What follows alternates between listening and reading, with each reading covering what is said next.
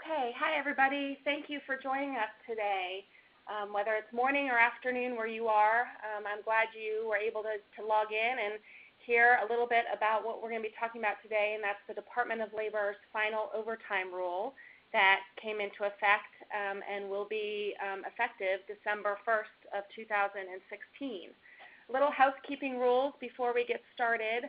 I am Conn Maciel, the Chair of the National Labor Employment Practice Group here at Conn Maciel Carey, and this webinar is being recorded. We have circulated the slides to everybody in advance of the call, but following today's presentation, we will be also making available the slides again, as well as the recording in the event you want to forward to any of your colleagues who are unable to participate today, and be available to answer any questions. Presenting with me today, I have my partners Andrew Sommer and Jordan Schwartz, and we are all partners in the National Labor and Employment Practice Group here. We defend employers across all industries and all spectrums on a variety of employment-related matters, but in particular issues arising under the FLSA and state wage and hour issues, as well as counseling employers on how to comply with the myriad of employment-related and federal labor law issues that govern the employment relationship. So I am apologizing. I have a little bit of a cold today, so I'm going to let my partners, Andrew and Jordan, take over the bulk of the presentation. But they are going to talk a little bit today about the Department of Labor's new overtime exemption rule, what it is, what it means, and really then turning over next to the steps that employers can take to comply, along with some frequently asked questions that we've been getting since this rule has come out. And then we were hoping to leave about 15 minutes at the end of the presentation to answer questions.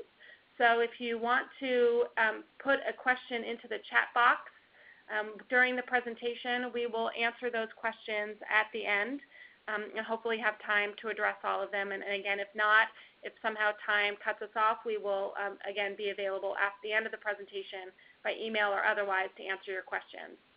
So with that, I'm going to turn it over to Andrew, and he's going to start talking about the new FLSA overtime rule changes. Thank you, Kara. I wanted to first address the background, the origin of the new FLSA rule.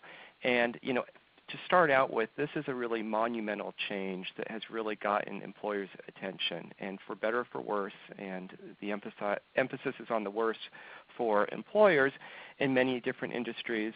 But essentially, this process has been going on for some time. Back in 2014, President Obama had signed a presidential memorandum directing the Department of Labor to update the regulations concerning the professional exemptions.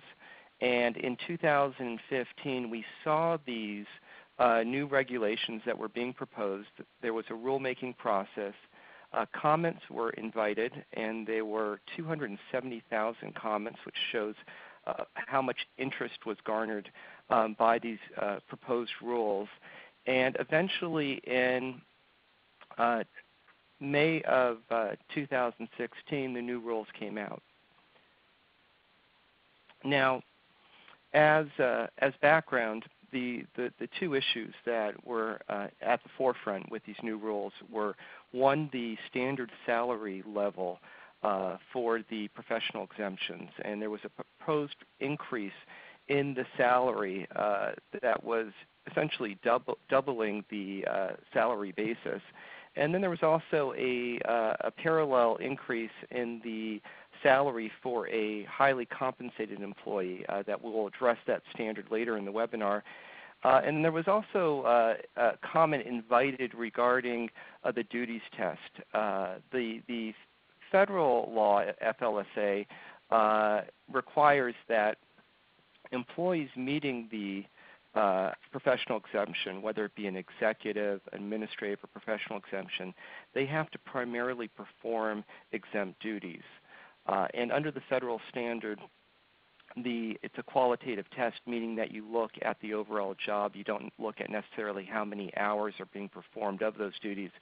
California, on the other hand, has a quantitative test and requires that more than half of the job involve the performance of exempt duties. And there was the appearance that the Department of Labor and Obama administration wanted to move to the California standard, which would have had a very significant effect. Unfortunately, that never made it into the regulations, and I'm referring to the changing the primary duty test. But let's walk through the changes that did actually make it into this rule.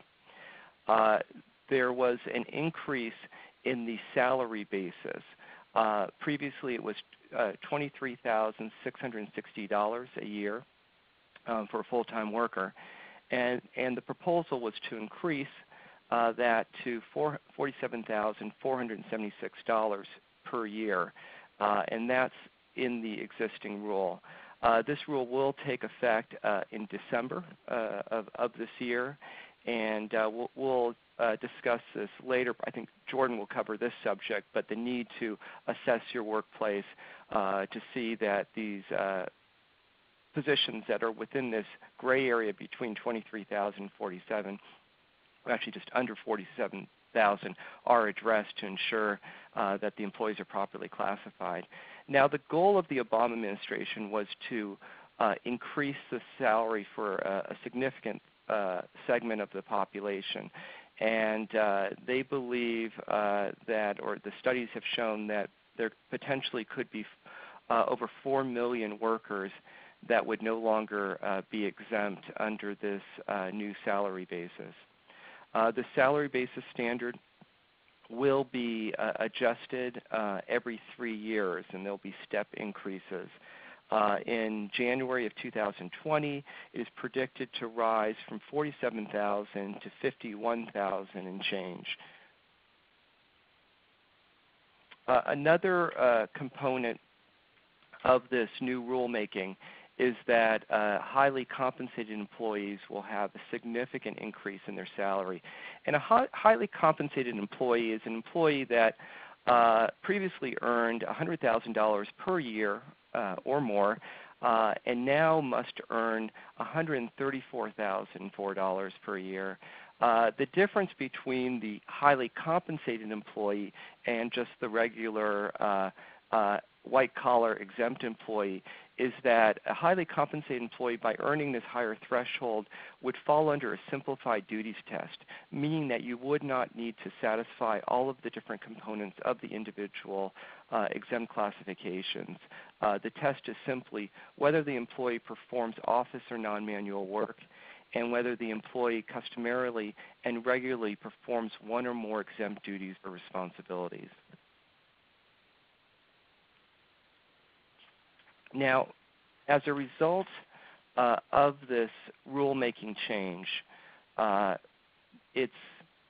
there will be, as I had indicated, a step increase in 2020, and there's these triennial rises, and the duties test has remained unchanged, and there will still be the same standard under the FLSA in evaluating the duties of an exempt employee to confirm that they're actually exempt. Now, what are the implications of these new rules? It is anticipated that there will be a large percentage of the workforce that was previously classified as exempt that will no longer fall under the exemption. And so therefore, it is particularly important that there be an evaluation and a reclassification of any employees that fall below the new salary basis. And so it will require a really substantial review of the workforce.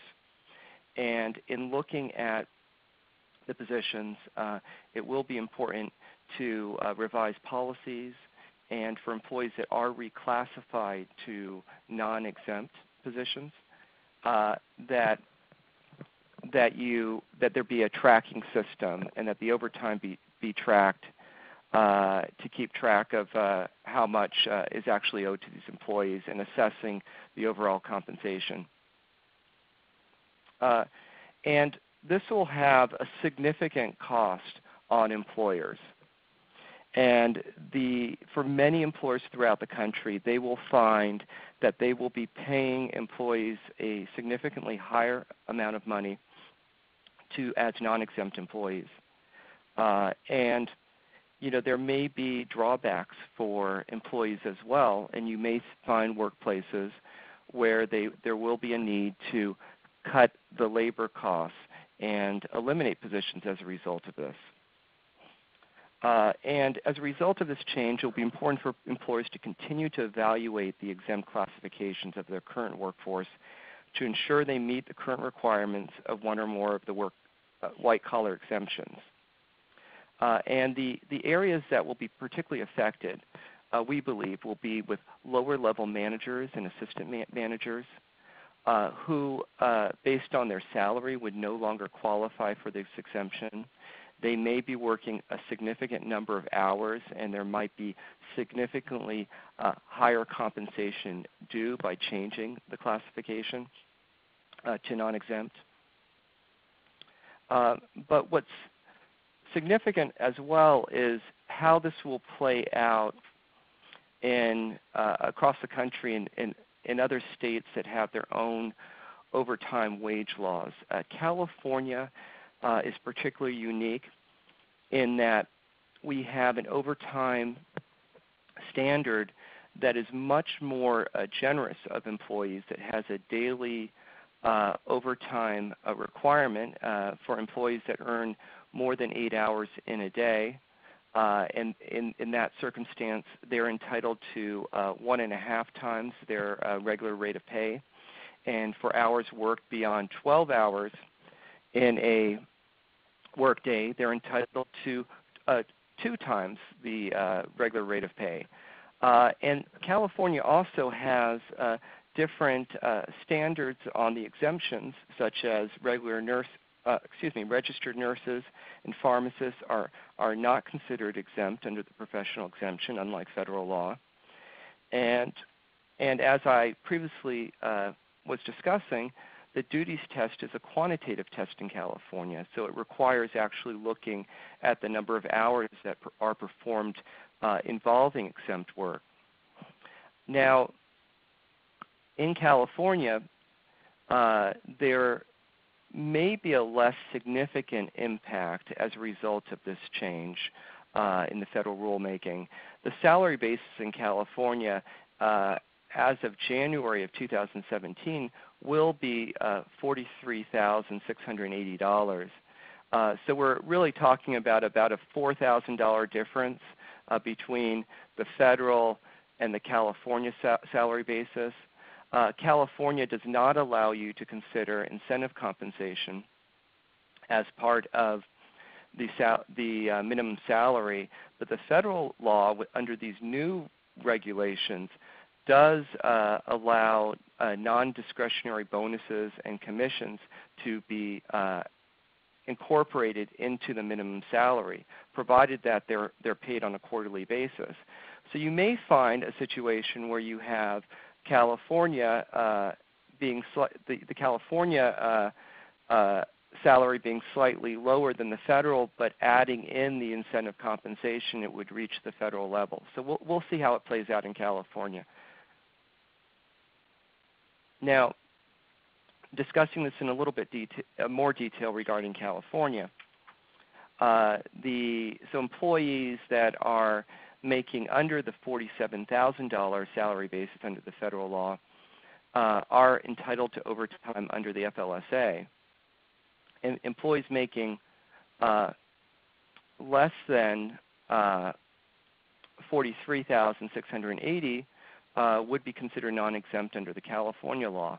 If you have an employee that falls between the two areas, that employee would be exempt under California law, but would be entitled to a overtime compensation on a weekly basis under the FLSA. So it will be important too, if you're in states where there is a separate overtime standard, to look at the overtime requirements in your state as well.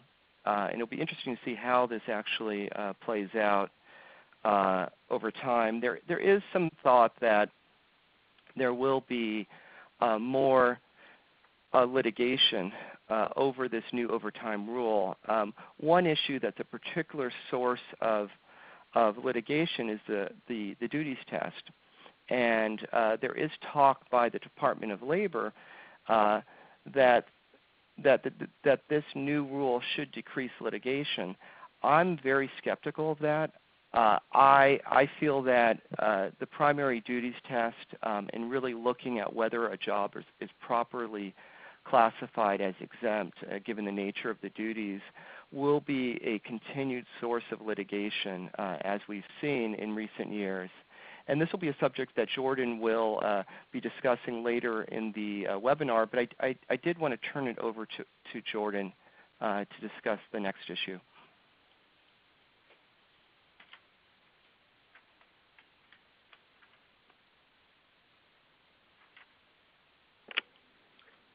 Thank you, Andrew. Quite often in these webinars, I end up talking about the potential for increase in litigation and all the steps you should take to avoid it. And I kind of feel bad that I'm always like the scary litigation person. But these issues are really important. And as Andrew said, they are going to lead to an increase in litigation. And there's just been so much press surrounding this that you really have to not only start paying attention, actively do things right now. We have a lot of clients who we've been telling for years this is coming. They said, well, until the rules are actually here, let's not spend money and do things we don't have to do. But you know what? The rules are actually here now, and you cannot wait until December to do things. You need to have things in place. And the DOL has kind of given us these few months so that by December 1st, everything is in place. And really what you want to start doing right now, it's kind of a two-pronged approach. First, if you want to do a little bit of it on your own, you want to just kind of see where you are before you potentially engage counsel. You want to look at your list of employees and makes the most sense to really sort them by salary. And everyone whose salary is really less than about $50,000 is affected. And the reason even I say 50 or maybe even 52 is you don't want to have to do this again in 2 years. So to only look at the $47,000 number doesn't really make sense because as Andrew said, in a couple of years, the number is going to be 51,000. So you want to sort your employees, and then when you see all the employees who earn somewhere between $23,000 and $52,000, those are the ones you really have to pay attention to, and see if you can decipher how many hours these employees work. If a lot of these employees never work over 40 hours a week, it's not a huge concern because really we're mainly talking about overtime here. But it's employees who consistently work over 40 hours.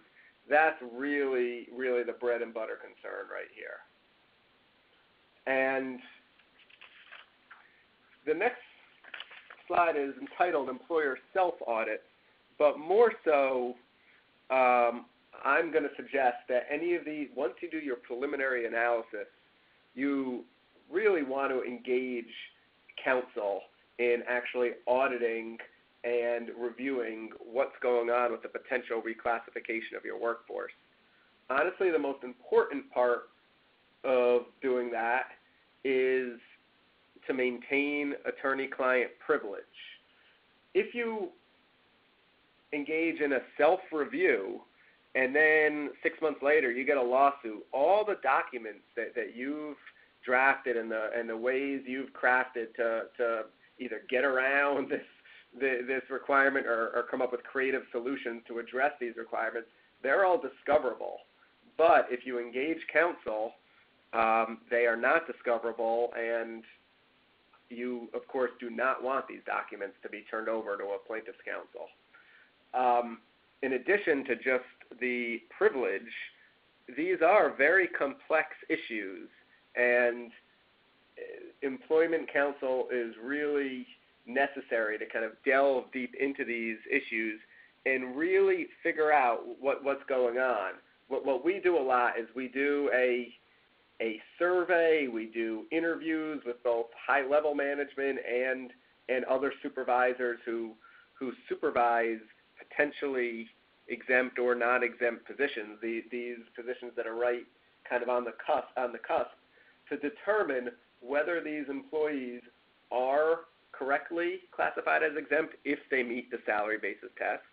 It's not just looking at whether they make $47,000. It's determining what their duties are to determine if they are or are not properly classified as exempt. And then, you need to look at your current policies, your timekeeping policies, and train supervisors on how to classify employees. It can't just be looking at an old job description from 8 years ago that's marked non-exempt and say, they're non-exempt, or more likely that's marked exempt and say, we just assume that they are exempt. So these are really this type of audit and review of your classifications. If you haven't already done it in the next few months, it would really behoove you to at least engage in this analysis first on your own and then potentially with counsel. One interesting thing we just wanted to point out is, as Andrew said, this rule has been in the works for a few years, but it is really interesting that it actually did come out now, in an election year, because this is very controversial. If a Republican is in office, could it potentially be repealed next year? Or even now, there's a lot of noise in Congress about trying to repeal it. Honestly, none of this, in my opinion, is going to come to fruition. But we have here on the slide, the House introduced a bill about a month and a half ago called the Protecting Worker Advancement and Opportunity Act to try to nullify the rule and require the DOL to conduct an economic analysis of the impact of this expansion of overtime and to prohibit automatic increases. Also, just a few weeks ago, two Republican senators introduced legislation under the Congressional Review Act to block these changes to the exemption standards. And I just wanted to read a quote from these senators. It says, "Workers who today are mid-management or professional employees are not going to like it one bit when their employer tells them that under this new rule, they're going to be punching the time clock when they go in and out of work. We have introduced this legislation to protect students, workers, and their families from the harmful effects of this rule." And 44 Republican senators signed this legislation to block the rule from taking place. But again, I don't think it's going to have much headway until there's a potential change and if a Republican becomes president.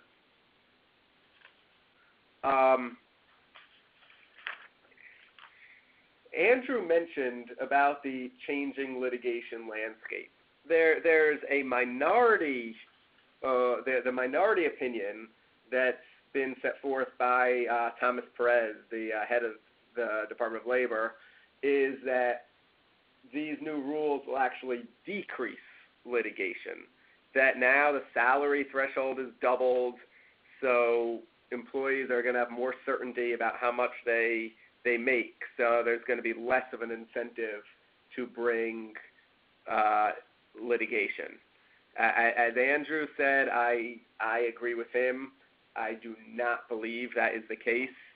I'll get into in a minute, how wage and hour lawsuits in general have been rising, for the past decade.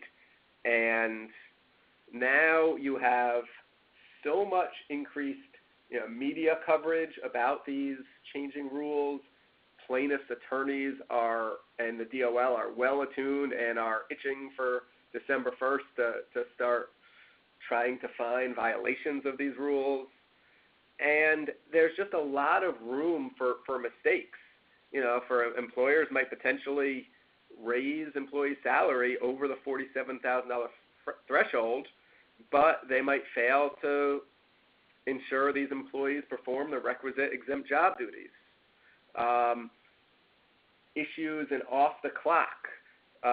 Workers might feel pressured to cap their hours at 40, but still do work, and not record it after.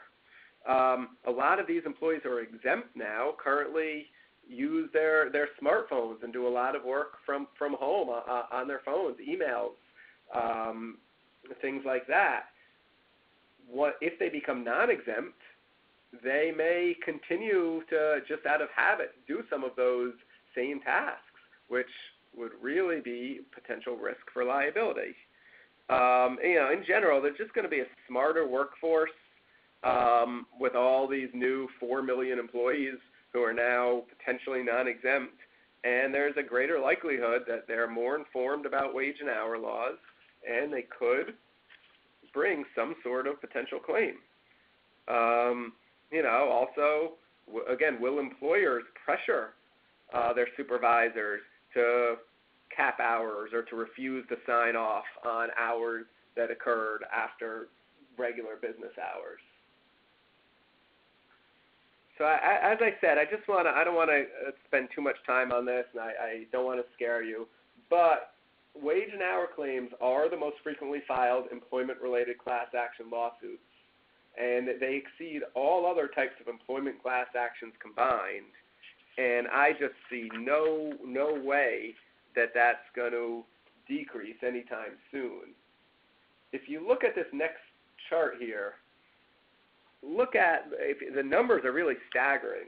In 2000, there were approximately 1,800 federal wage and hour lawsuits filed. In 2015, there were close to 9,000. I'm not great at math, but in the almost 2,000 to almost 9,000 is a huge jump. And of note here is in 2004, there were about 3,500 lawsuits. And the reason I bring up 2004 is that is the last time the regulations were changed. And it's interesting, the first year, there wasn't really much of a change. Obviously, it takes a little bit of time for plaintiffs to get smart and to file lawsuits, and for them to, as anyone who's been in a lawsuit knows, it doesn't resolve quickly. It drags on for a while. But look, in the next year and then in the year after, it really increased a lot. I have no idea why there was a decrease after 2007. But really, from 2004 to 2014, those 10 years, the litigation more than doubled. So you can expect from this year for probably the next 10 years, it'll probably double again. And this is only federal law. This isn't even state wage and hour law. So yeah, these are just things you need to be mindful of and have in the back of your mind when you're analyzing your workforce. And just a few more numbers. Again, in the last 10 years, there's been nearly 300,000 complaints filed and nearly $2.5 billion in back wages that have been recovered. And on average, there's about 10,000 cases annually. We also have a note here that we always like to point out that the DOL has spent a lot of money to deal with classification of independent contractors. And obviously that's not what we're talking about here, but when you're analyzing your workforce, we always just recommend just take a look at what's going on with any independent contractors, because that is such a ripe issue, and it's just always, the DOL is always on the lookout for that. So we just like you, always, any chance we have to remind you about that, we just want to do that. So for the last little bit of the presentation here, before we get to your questions, I just wanted to give you a few frequently asked questions that we've been getting from our clients the past few months, showing some of the ambiguities and just the difficulties in trying to deal with this rule. And the first question is, what about bonus or incentive payments? And Andrew mentioned this briefly, but I'll go into a little more detail. First, just to be clear, because I even sometimes get confused with this, non-discretionary versus discretionary bonuses. I just wanted to set it out here so you have it. Non-discretionary bonuses are forms of compensation offered to provide an incentive to remain with your company. Some examples could be retention bonus, bonus for meeting set production goals, commission payments on a fixed formula, something that's in a contract or that's set forth that an employee knows about. Discretionary bonuses, on the other hand, are those for which the decision to award the bonus and the payment amount are at the employer's sole discretion and not necessarily in accordance with any pre-announced standards. And the reason I wanted to spend a slide there explaining the difference is that according to the Department of Labor, non-discretionary bonuses, only non-discretionary bonuses and commissions, may be used to satisfy up to 10% of the minimum standard salary requirement. Notably, as I think Andrew pointed out, the incentive compensation must be paid at least quarterly. If an employee does not earn enough in a commission or non-discretionary bonus in a given quarter, the employer is allowed to provide a catch-up payment at the end of the quarter to make up for the shortfall. And again, this is up to 10% of the minimum standard salary. We have gotten additional questions, though. Well, what about other types of benefits in the salary that can we include in the salary? What about if we're a trucking company and mileage reimbursement? Well, what about health insurance? What about paid time off? And none of those can be counted towards the new threshold. It is only the non-discretionary bonuses. I just want to read one question now. I know we're going to save most of the questions for the end, but I just saw one now that I just want to address. Someone asked, it appears that considerations for rural and urban areas and local demographics were not considered in the new rules. Is that correct, and what was the reasoning behind that? And that's a terrific question because, as Andrew mentioned, there were 250,000 comments filed. We filed comments on behalf of some of our clients. And that was one of the biggest reasons we argued that these rules were unfair. Nearly $50,000 that an employee makes in New York City is a lot different from an employee who makes $50,000 in a rural area. And we strongly believe that there should have been some consideration for either the areas or if it's a mom and pop shop as compared to a bigger company. But the DOL just wanted a uniform rule and did not really think that it was appropriate to consider the different effects of demographics. And we were disappointed that they didn't have that flexibility. But at this point, unfortunately, there's nothing we can do about that, and we just have to know that some areas, this is going to be harder for some areas than other areas.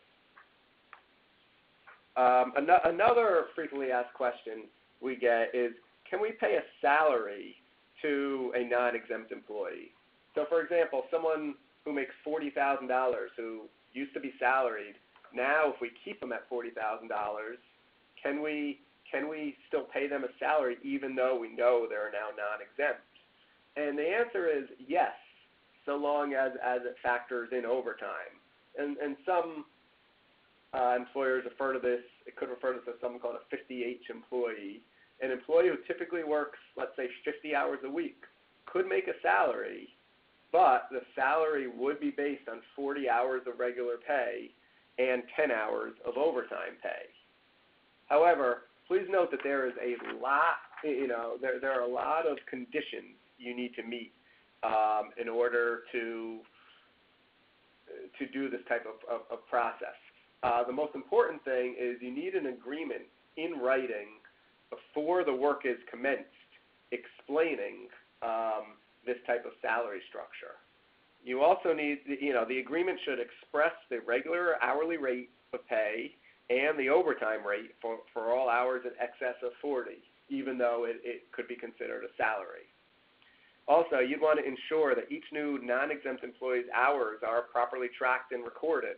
Remember, these are employees who didn't typically track their hours, and the employer obviously was not tracking these hours. So you might need to do some sort of training to make sure that these hours are now tracked. And the pay must accurately reflect the time the employee works in a work week. If there is a change in the employee's schedule, you're going to have to adjust the salary to reflect the time. You can't just pay for 50 hours if the employee works 52 hours. You will have to adjust it. So these are just things you really need to keep in mind, and this potential fluctuation in salary should clearly be discussed with the employees to ensure they're aware, even though it might be on their pay stubs. They need to know that they might receive slightly less or slightly more per year based on the weekly breakdown of their work as non-exempt employees.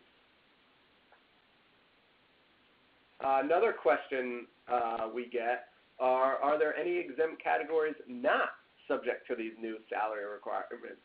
And actually, there are a few. Individuals licensed to practice law or medicine are not subject to these requirements, and notably teachers are not. Nor are outside sales people. But you have to remember, you got to be careful. Outside sales, they can't sometimes make sales or obtain orders or contracts. Their primary duty must involve the making of sales or the obtaining of orders or contracts for the use of facilities.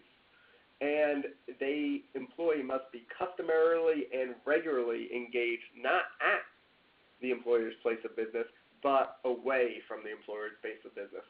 And even though it's called outside sales, sometimes that factor is just conveniently forgotten.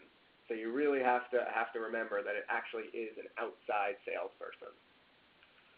So before, I think there are some questions there, but before we address the questions, I always like to have a summation slide to really just focus on where we've been and what you want to do from here. And really to prepare for these changes, it only looks like there's one change. We changed the salary, but it does kind of incorporate a lot of changes into your workforce.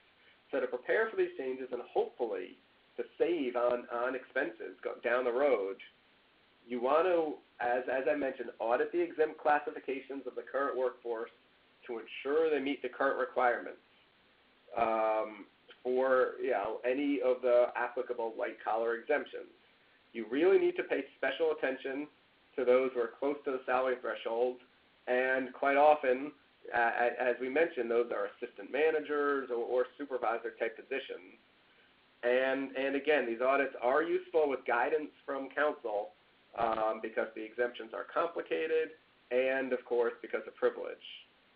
And you want to analyze whether it be more financially feasible to reclassify those positions that are close to the threshold level, or increase their salaries, or decrease their hours so they don't work overtime. You're really going to have to potentially make some difficult decisions. And review your practices associated with your payroll system to prepare for the potential influx of non-exempt employees who are entitled to overtime. All your policies that you have regarding overtime and hourly tracking systems need to be reviewed to make sure they can handle the potential increased number of applicable employees. So basically, the last thing I want to say before I get to questions is we write about this issue and similar issues all the time in our blog, which is called the Employer Defense Report. So please make sure to check that out. You can sign up. You can get notifications anytime we post a new blog entry, which is typically about weekly. And also, if you have any OSHA issues, our firm also has the OSHA Defense Report, and you should also sign up for that. We will now try to address some of your questions. Okay, this is Kara. Let's see. Let me go up to the top. We've got a lot.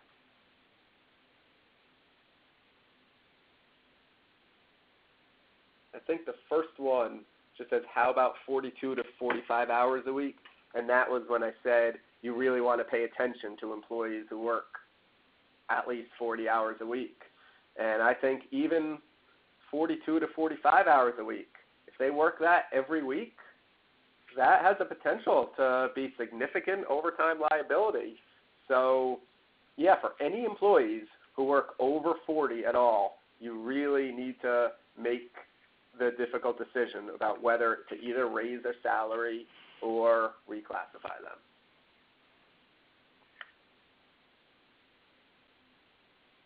How will these changes impact people? Andrew, go on. Oh, no, I was just going to read the next one. There was that question about how will these changes impact people in sales who receive a low base salary and rely mostly on sales commissions. It will have, well, unless it satisfies an outside sales exemption, you will need to meet the salary basis, and so it may require revamping the compensation structure. As Jordan mentioned, 10% of the base salary may be based on commissions as well as other non-discretionary incentive compensation, which must be paid on a quarterly basis. But if there's a very low base salary right now, that may need to be increased, and you could always adjust the commission structure so that that becomes a smaller portion of the overall compensation package. The next one I'll read, Andrew, is someone asked about an annual discretionary bonus. What if someone gets a $10,000 bonus in December? It's purely discretionary. How does this factor in? And unfortunately, I do not believe that factors in at all. The DOL has made it clear it only factors in non-discretionary bonuses. And so this $10,000 discretionary bonus is 100% irrelevant to whether they meet the $47,000 threshold.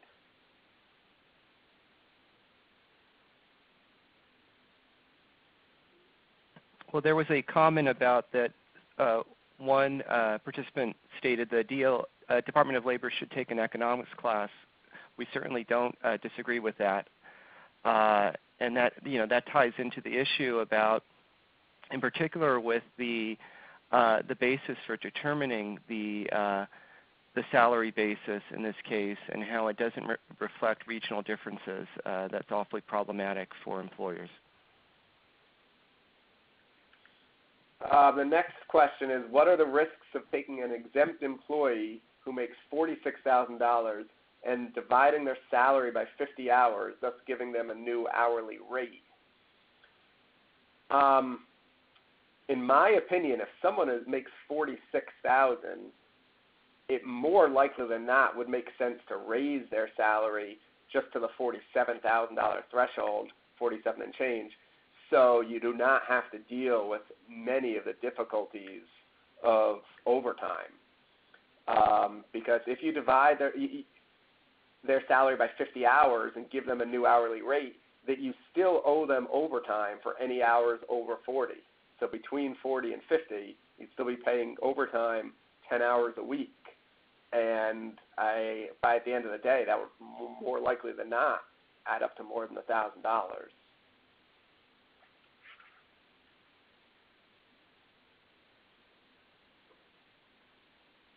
Jordan, one question we get a lot is what happens with the impact if you decide to raise someone's salary from, let's just say, maybe $40,000 to the $47,000? That's a $7,000 raise, and what happens to all the other employees that are making, $50,000? How does that impact communication to those employees and the morale if some lower level employees are getting salary increases to comply with this rule, whereas, other employees are not? Yeah, and that's a great question. Really, just employee communication is key to come up with some strategies to deal with employee morale. I mean, I don't think if you have a lot of employees, you want to be raising everyone's salary, close to $10,000 just because you raised someone's salary. Maybe there can be other perks and other benefits, or other things you can do, but it really just is a lot about how you treat these employees and how you can just keep up your employee morale without causing such a significant financial impact for your organization. So here's a question. How is overtime calculated for anyone that has more than one job role within a different pay rate? Kind of talking about the weighted average issue. Yeah, that's always tricky, and that really hasn't changed now. You take the weighted average of both their jobs, and then for whatever that amount is, any hours over 40, it's 1.5 times the weighted average. It's typically not based on how many hours they work in each of their different roles. Let's see, do we have any more here? Do you want to take the next one, Andrew, or do you want me to? Let's see, there's a number of ones here.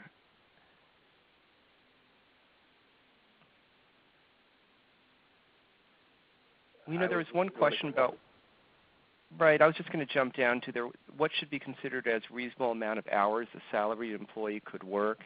I'm thinking of raising the amount of hours they used to work. And I'm assuming that by salaried employee, this is referring to an exempt employee. And there is no particular threshold of hours, and that's the benefit of classifying an employee as exempt, is that they can have varying hours that you do not need to track, and that their compensation would be limited to the base salary, as opposed to a non-exempt employee that would accrue overtime for any hours worked in a work week over 40.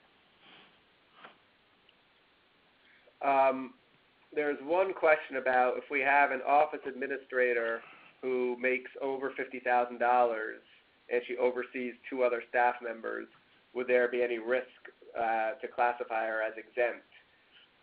I mean, I'd need more information for that. Most likely, it seems like she meets the salary exemption as of now, up until maybe 2023. And by overseeing 2 other staff members, there's a good chance she could be exempt based on the executive exemption. But there are some other requirements, too, that would need to be met. So I can't say there's absolutely no risk. But typically, when you supervise 2 other employees, there's a good chance you can be exempt. Right, and I was going to add to that typically an office administrator would fall under the administrative exemption, which does not require, unlike the executive exemption, any supervision of employees, but that you handle administrative matters that are integral to the business function. But again, as Jordan indicated, that would require more of a consideration of the nature of the duties of that individual.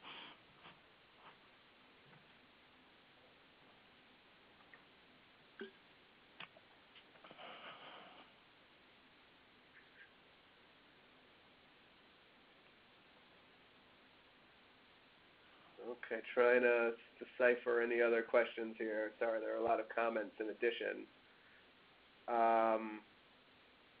Does this have any impact on employees who are part-time salary? If you receive a set pay amount regardless if you work 25 or 35 hours a week? I'm actually not sure of that. You still need to, if the employee doesn't make what is the number? $9.15 a week, $9.13 a week. That they need to be non-exempt. But if they do make more than $9.15 a week, 913 a week, they could be exempt, even if they work less than 40 hours a work week. So you can look at the weekly. We kind of talked about it mostly in this presentation as the annual amount, but you can also look at the weekly amount. I agree with another comment asking about the highly compensated employee. For the most part, I usually don't worry about that too much. It is slightly a different rule, but typically an employee who makes at least $134,000 a year is also going to be performing exempt job duties. So it's pretty rare that we get a situation where someone makes that amount and then is not performing exempt job duties. But if you have someone who makes between 100 and 134 who doesn't, you do have to pay attention to the highly compensated test, and we can always walk you through that and address that issue further if that's actually a concern. You both talked about how the challenge of moving somebody who was previously considered exempt and a manager who was used to performing functions any time of day, on the weekends or at night, particularly on email or smartphones, and if you have to reclassify them, the challenge in communicating and training on them on how to make sure that they're properly recording their hours. We get a lot of questions about, when is checking emails compensable? At what point, is it 1 email a day? Is it 5 emails a day? I mean, up to a certain point, how much time is someone spending over a work week? Will the Department of Labor consider that to be compensable? Well, there's not a bright line answer to that question. There is what's called a de minimis exception. So if you've worked 40 hours in the week and then you go home, you check you happen to look at your email once or twice, just glance at it, that clearly is de minimis. You're not going to, the DOL isn't going to say, you spent 30 seconds looking to see if you had an email. But if you respond, potentially just writing back, yes, see you Monday, again, that could be de minimis. But anything more than that is really, you don't want to have to rely on the de minimis exception, because that just is potential for disaster. And, if people are writing a few sentences, not only you're writing, you're thinking about the sentences. You're making changes to it. You might be revising it.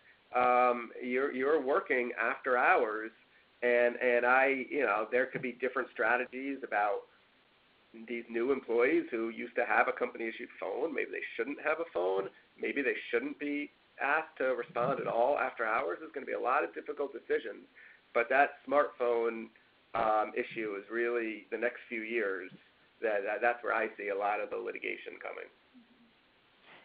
And I did want to add that California has a similar standard, and we have seen opinions by the California Labor Commissioner that have followed the similar de minimis standard, but taken the view that if it's more than a few minutes that's spent in time, that could be found not to be de minimis. And so there's real risk. And, just to reiterate what Jordan has said, I think that if there are employees that are not exempt using their email after work, and this is obviously time that cannot be regulated, that's really important to have proper training and policies to make it clear, if feasible, that they just simply shouldn't be checking their email. Or if they are checking their email, that they need to record their time. And it may be that in the end they don't record the time, or maybe they're not checking their email, but to have clear policies in place and procedures that are enforced so that if there is a wage claim, you have the best possible defense. I'm just going to answer one more question, and then unfortunately we have to wrap this up. And someone asked about if a manager makes, I believe, $40,000 a year, and can that salary be broken down to ensure they make $40,000? And kind of do the math, in a reverse manner. So let's say if he works 10 hours of overtime a week, you pay him a regular rate of pay that's $16 per hour, and then his overtime rate is 1.5 times that, which is $24 dollars per hour, and you certainly can do that. And those are the things people are going to have to do. If right now you have someone who makes a certain salary, you can pay him an hourly rate. You just have to do the math, get counsel, get an accountant, get someone to help you do the math so that they continue to make the same amount, assuming they work the overtime hours that you are expecting them to work. Obviously, that's the risk there if they work more overtime than you think. But if you're pretty sure they're going to work 10 hours of overtime, that's fully acceptable to do it as you suggested. Okay, well, with that, we are right at an hour, and so we appreciate everyone's participation and attendance and all of these really fantastic questions. If we were unable to get to your question today, we will be sure to get back to you following the webinar with an updated and answer. And if anyone has other further questions, our contact information is here on the slide. We'll be, again, sending these slides and making them available, as well as the recording, if anyone would like to share this. And please don't hesitate to reach out to any one of us as you continue to work through and navigate the difficult issues that Jordan and Andrew and I talked about today. Thank you, everybody.